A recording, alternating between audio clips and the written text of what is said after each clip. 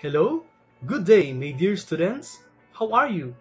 I hope you are all doing great. I am Mr. Kelvin. Welcome back to our math class. Our topic for today is topic 13, lesson 1. It's about areas of special quadrilaterals. Are you guys ready? So here's the objective of our today's lesson. The objective is to find the areas of special quadrilaterals. Before I proceed, be sure you have the following materials. First is your math textbook. Second is your pen or pencil. And last but not the least, an extra paper for solving. I believe you are all ready now. So here we go. So let's have first a recap of our previous lesson. In our previous lesson, we studied on how to find a parallelogram and a triangle. So I do have here some questions. So in question number 1, it says, find the area of a rhombus with a base of 10.2 inches and the height of 7 inches. So, to find the area of a rhombus, what's the formula? Yes, you're right. We have to multiply only the base and the height. So in this given, the base is 10.2 and the height is 7 inches. After multiplying the two, you will get what? If you're saying your answer is 71.4 squared inches, then you are correct. Okay, now let's proceed to question number 2. In question number 2, it says, find the area of a parallelogram with a base of 8 cm and the height of 12 cm. So, to find the area, you have to multiply the base and the height again. The given base here is 8 cm and the height is 12 cm. So after multiplying, what you will get? You are correct. We have 96 squared centimeter. Now let's have question number 3. For third question, it says, find the area of a triangle that has a base of 20 feet and the height of 8 feet. Since we're asking for the area of triangle, so we have this formula: base times height divided by 2, or 1/2 of base and height. So in this given, the base is 20 feet and the height is 8 feet. So you'll multiply the two, 20 and 8, then after that we have to divide it by 2, and after multiplying 20 and 8 you get 160, and half of it is 80. So in here we have 80 squared feet. Let's proceed to our today's lesson. So here is an essential question. How can you find the areas of special quadrilaterals? So I do have here a problem opener. Let me read.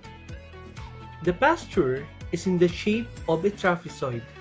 A trapezoid is a quadrilateral that has only one pair of opposite sides that are parallel. What is the area of the pasture? So you can use a structure by decomposing the trapezoid into a rectangle and triangles.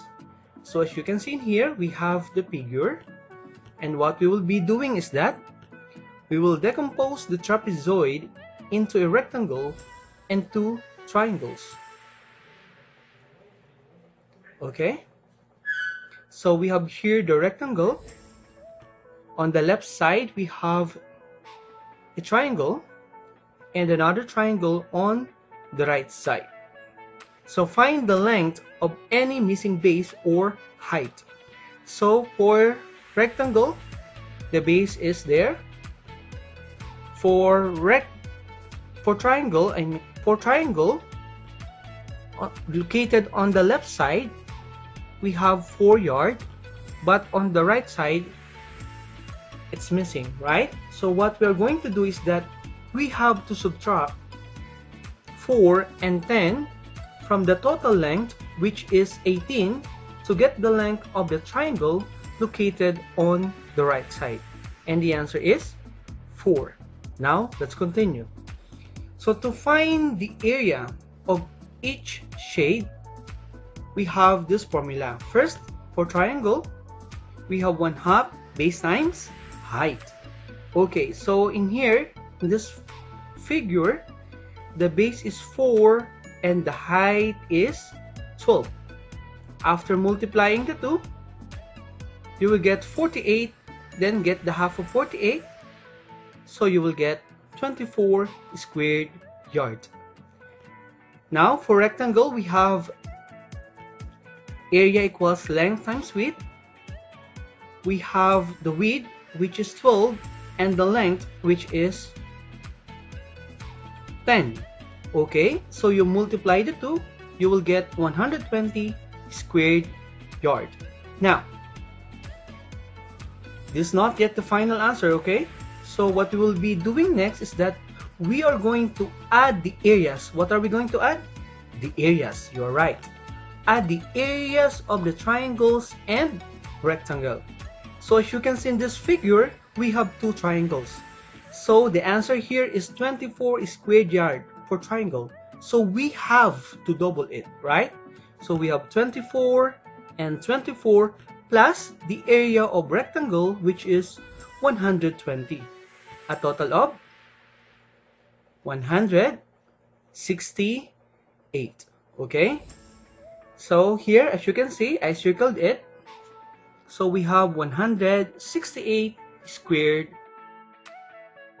Okay, now I do have here another example.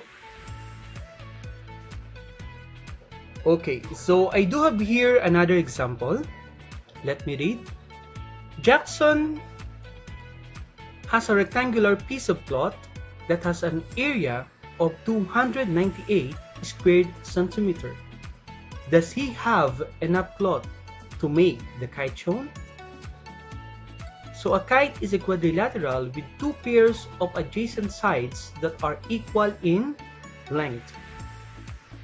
Find the area of the kite by dividing it into 2 identical triangles. So when we say identical, it means what? Yes, it means exactly alike. Okay, now, so as you can see in here, I decompose this kite, right? Now we do have here 2 triangles. So using the formula, we have A is equal to 1/2 base times height. So we do have here the bases, 5 centimeter and 25 centimeter, a total of 30 centimeters. And then we have here the height, which is 10 centimeter. So we will multiply the two. We have 30 times 10, and you will get 300. Then divide it by 2. It will be 150 squared centimeters. Now, as you can see, we have 2 triangles in here. So if the answer is 150, then we have to double it, right? Okay, so area is 2 times 150. Then you will get 300 squared centimeter. Now, going back with the question, does he have enough cloth to make the kite shown? Yes, you are right. The answer is no. Jackson does not have enough cloth to make the kite. Why? Because based on this problem, Jackson has a rectangular piece of cloth that has an area of, yes, only 298 squared centimeter. Now, so we do have here a guided practice. Let me read. Draw a line to divide the pasture on the previous page into two triangles. What are the measures of the bases and the heights of the two triangles? So I do have here the figure. Here's the figure. Okay. It says draw a line. Now I draw a line in here. What are the measures of the bases and the heights? Yes, you're right. One triangle's base is 10 yards, as you can see in the figure, and the other has a base of 18 yards. And both have a height of 12 yards. Okay, now let's have question number 2. In another example, how could you use 4 triangles to find the kite's area? So here's the picture of a kite. Okay, now, how could you use 4 triangles to find the kite's area? Yes, you are right. By finding the area of each triangle and adding the areas. There you have it. Now, let's proceed to question number 3. Okay, now class, take a look at figure number 3. Okay, so we're going to find the area of this figure. The first thing that you need to do is to decompose it. So in here, we have to multiply first the base and the height. The given base in the first figure is 12 and the height is 8.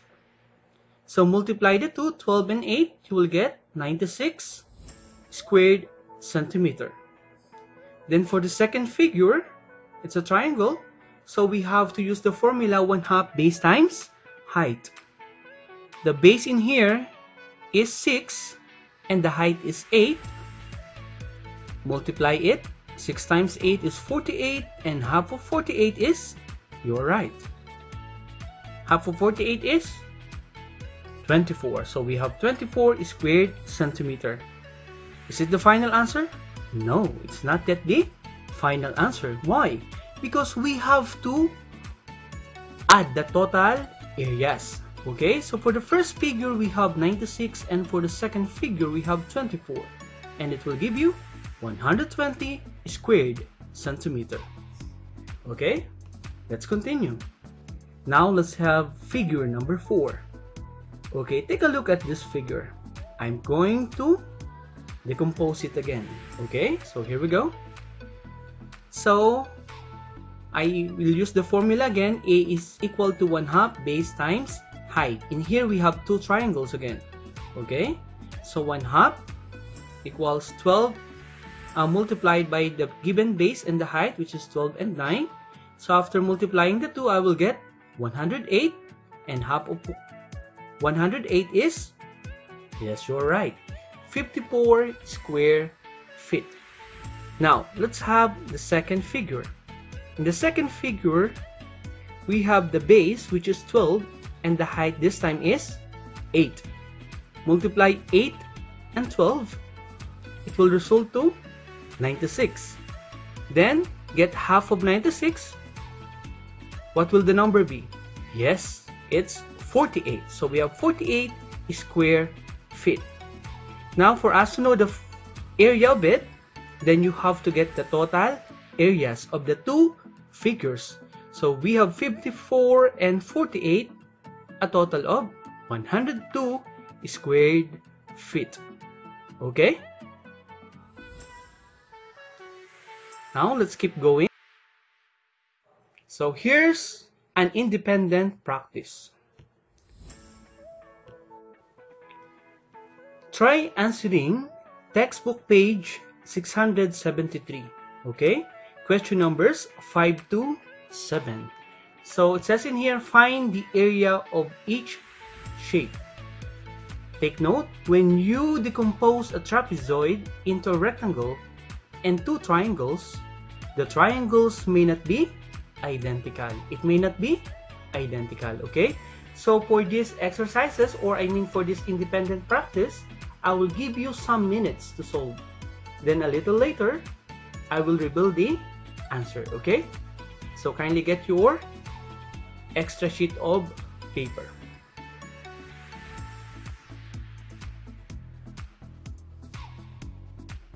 Okay, now let's check your work. So for question number 5, what is your answer?